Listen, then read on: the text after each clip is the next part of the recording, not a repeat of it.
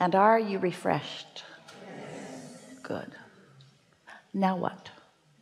You know, when you have a clear desire and you're somewhere in the vicinity of it, you light up in a, I want this and I'm ready for this way. There's a lot of that going on here. I'm super excited. I have played this in my mind so many times, and the lady in front of me told me, write your question because you're gonna get it, so write your question. She got your spot. Yeah. No. But I didn't, because of course I didn't, because I thought, like, I know the question is just gonna come to me.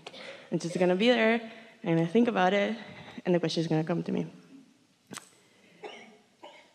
Uh-oh. It's not coming. Well, what was the whole point of this? Of coming here? Coming to this chair? I am so grateful that I met you. Like, obviously, you changed my life because you articulated everything that I couldn't articulate. Things you already knew. Yes. Right.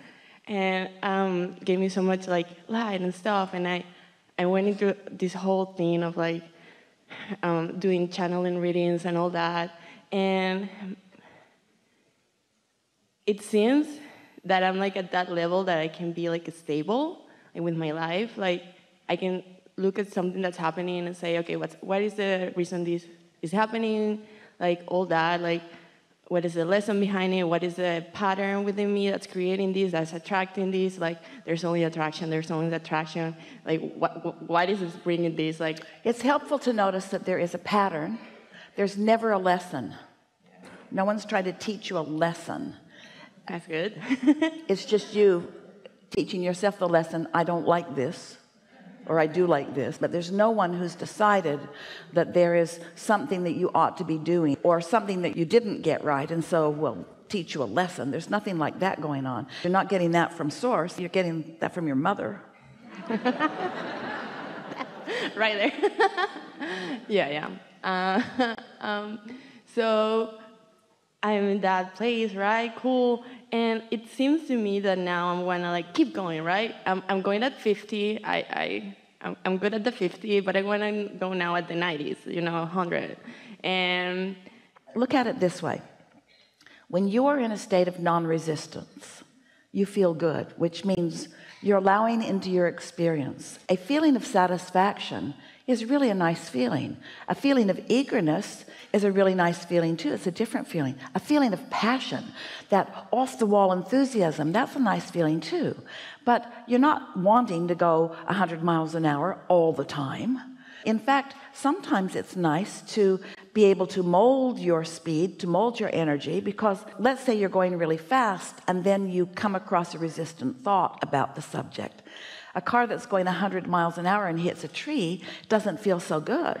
A car that's going 5 miles an hour and hits a tree is not such a big thing. So your process is to figure things out, because we really want you to hear this. There is always, always, always, always going to be something in your life experience that causes you to ask for more. So there is always going to be a gap between what you've just asked for and your readiness for it. We want you to manage that gap by acknowledging, first of all, it's supposed to be there. Next of all, that nothing's going wrong. Next of all, that things are always working out, so that you can stand in that place, that pleasurable place of enjoying watching things fall into place.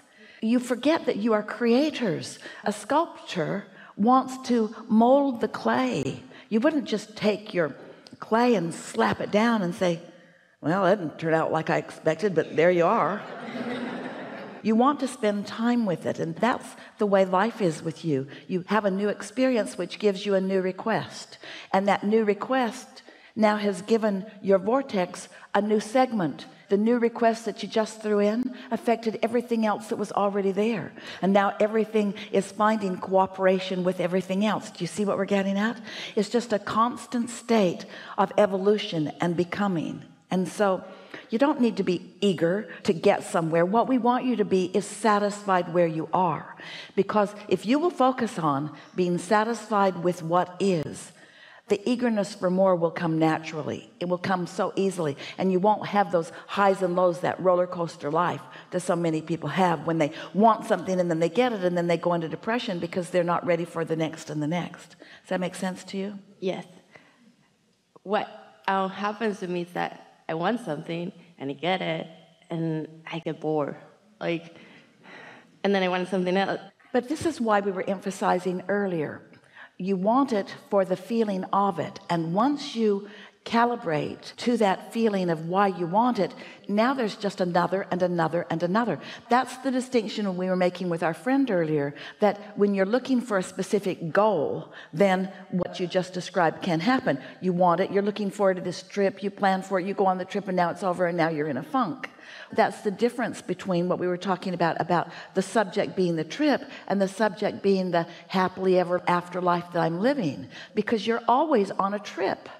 You're always around a lot of people. There is always so much potential for collaboration and consideration and rendezvousing. You see what we're getting at? Yes, totally. So that will sort of steady that, because if you have those feelings of exhilaration and then that feeling of being bored, that's not that steady state of allowing that we're talking about. And it also indicates that there's a little bit of conditional response. In other words, the trip or whatever it is you created was your reason for happiness, and now you need something else to replace it. Where if you let your intention be to focus upon finding that feeling and not needing the condition to support it. Most people live a very conditional love. They don't love just because it's natural to love. They love because there's somebody to love and somebody that's loving them back. And it feels good when somebody holds you as their object of attention and they're loving you. Oh, it feels so good. But now you need their undivided attention. They better not go have dinner somewhere or go to work. You need their undivided attention because they are the reason that you feel the way you do. That's not what you're looking for. You're wanting to connect with who you are so that where you are looking feels good to you all the time. And then there isn't the high and the low and the high and the low. It's just that steady feeling of well-being that is constantly expressing itself in another way and in another way and in another way. Esther was texting a friend as she was waiting at the airport in San Diego, and her friend said, "Where are you going?" And Esther said, "Dallas." And then she wrote, "Yee-haw." Just for fun. She's never done that in her life. She doesn't even know what came over her. It's not something that she has ever said. It just happened. So now it was a direct flight, and the plane landed. It was Southwest. Plane landed, and a very funny, Esther had been enjoying him the whole flight attendant who was making the majority of the announcement said, "Welcome to Dallas. Welcome to Love Field, home of Southwest Airlines." And the passenger across the way said, "Yee-haw." And Esther thought, all right, this is the universe playing with me. It's like they know in advance that that guy's going to do that. So they set me up for that. They set me up for that. And it was way funny. Everyone laughed, but especially Esther.